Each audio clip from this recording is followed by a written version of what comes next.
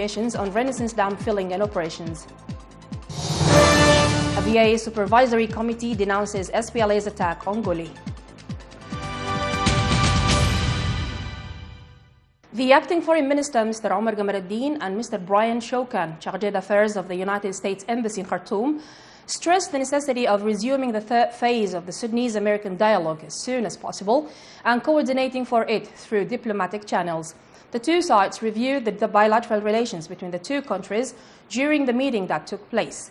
Mr. Gamaruddin expressed Sudan's reservation on the statement of the American Embassy in Khartoum about security warnings to its citizens in Khartoum and referred to the transformation that took place in the country, represented instability and security in it. For his part, the American Chargé d'Affaires expressed his country's position in support of the transitional government and support for transformation in Sudan, expressing his country's aspiration to enhance cooperation between the two countries. The Sudanese Ministry of Irrigation and Water Resources on Monday announced resumption of negotiations on the filling and operations of the Great Ethiopian Renaissance Dam. The ministry said in a statement that negotiations on the dam resumed at the invitation of the African Union in attendance of the experts and observers. The statement further disclosed that the Sudanese delegation demanded the postponement of the negotiations for 1 week in order to continue internal consultations its negotiation team has been engaged in.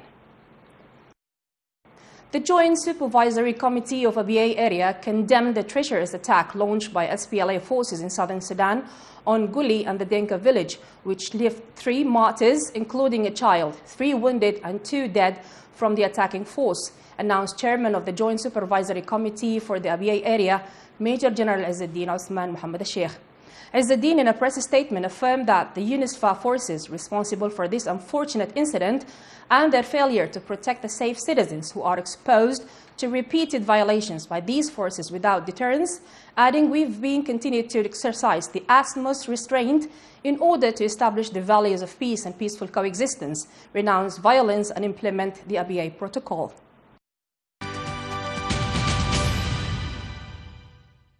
The Minister of Culture and Information and the government official spokesman, Faisal Mohammed Saleh, has underlined that the discussion of the Local Government Act and some international protocols postponed their discussion until the holding of the next meeting scheduled for next Thursday. The minister explained in press statement that what was carried out by the different media was a draft bill which tabled before the ministers who made many observations on it and returned them to the Ministry of Justice to include these observations. The governor of Khartoum State, Ayman Khalid Nimr, has affirmed that the implementation of the objectives of the revolution and extending the best performance concerning the improvement of living conditions for the citizens are the top priorities of the state.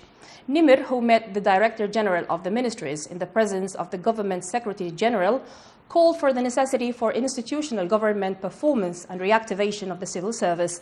He said Khartoum State will carry out a number of arrangements and reforms to improve the management by using the human and material capabilities to meet the basic needs of the citizens.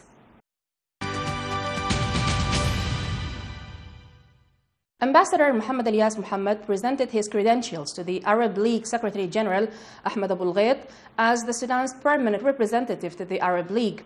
The Arab League Secretary General welcomed Ambassador Ilyas, affirming the League's readiness to cooperate with him. And now we remind you with the headlines. Sudan informs the U.S. Chargé d'Affaires Khartoum's reservation about Washington security warns. Resumption of negotiations on Renaissance Dam filling and operations. A BA Supervisory Committee denounces SPLA's attack on Guli. That was everything for tonight. Thank you for following and see you tomorrow.